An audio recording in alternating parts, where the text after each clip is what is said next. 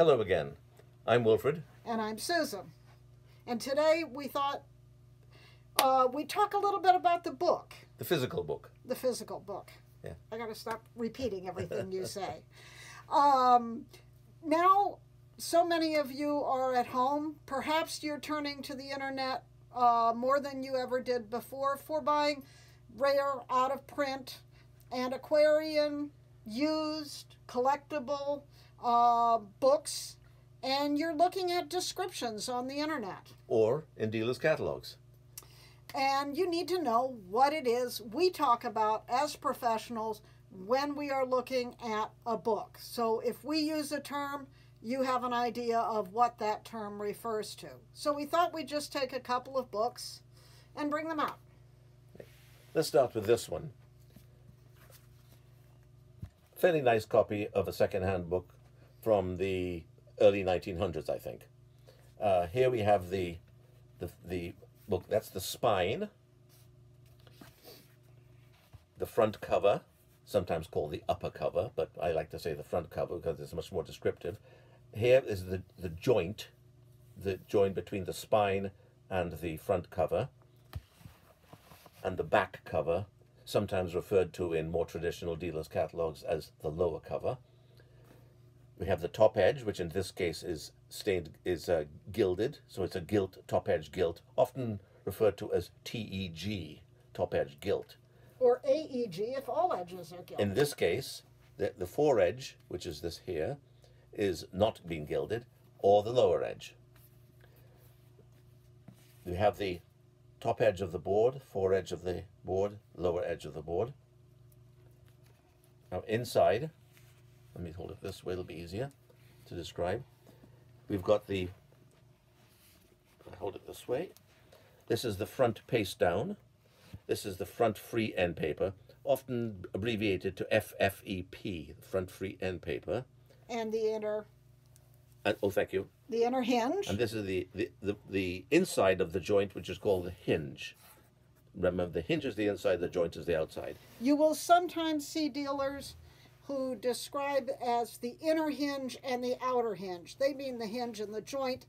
They may not really be great. Yeah, no, they may be just trying to be sure that the reader understood. And here's the rear free end paper, rear paste down, and rear hinge.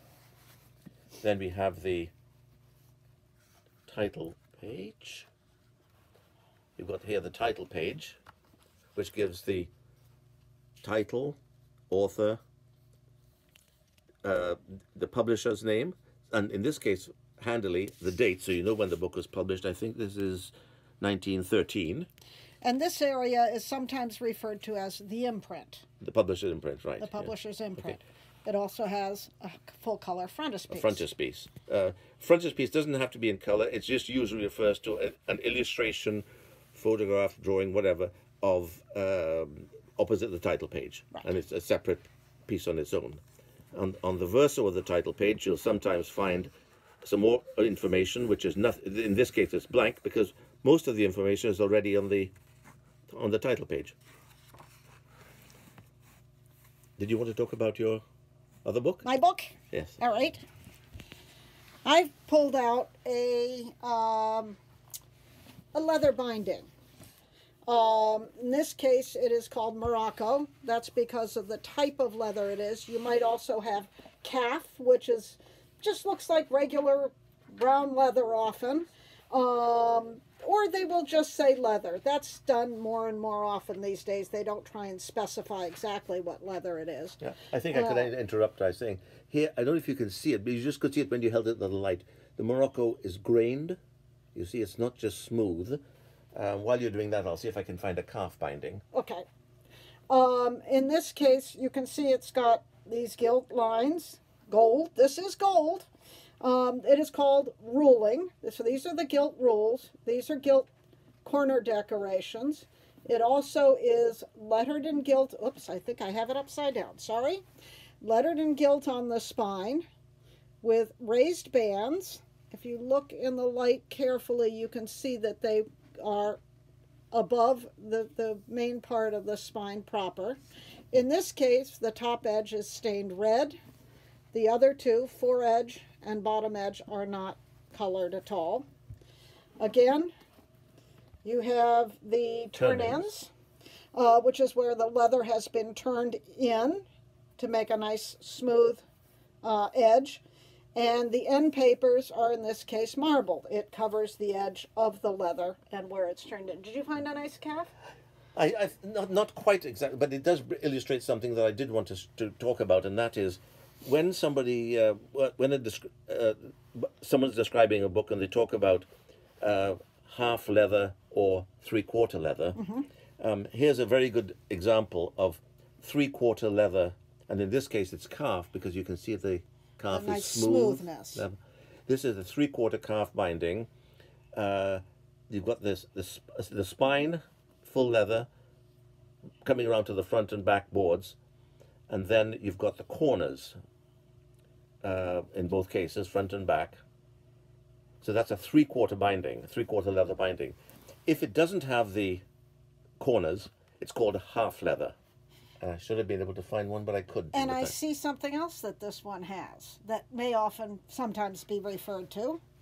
At the very back of a book, if you have something in pocket at rear, here you can see there is something inserted into a pocket attached to the rear cover. So that's pocket at rear. Good choice. Yeah. Again, top edge gilt lettering on spine.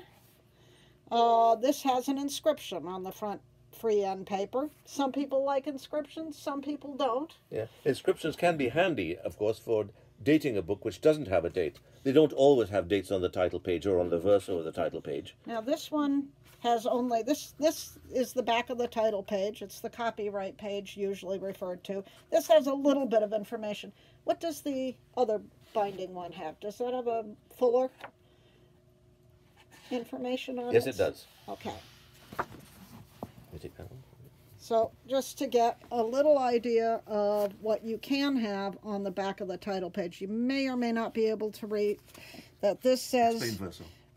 Verso, the back side. Recto is the front side, verso is the back side.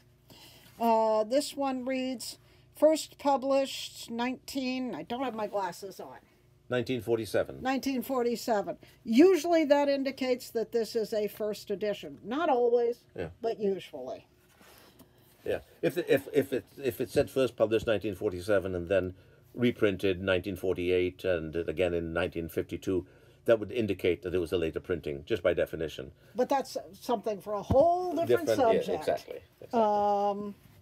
Anything else we need No, I to think say? we've gone on long enough this time. Okay. Till next time. Oh, one other thing. I just remembered. You will often hear something referred to as the head of the spine or the tail of the spine. That's the top and the bottom of the spine. Head of the spine, tail of the spine. Okay. I think that's it. All right. See you next time.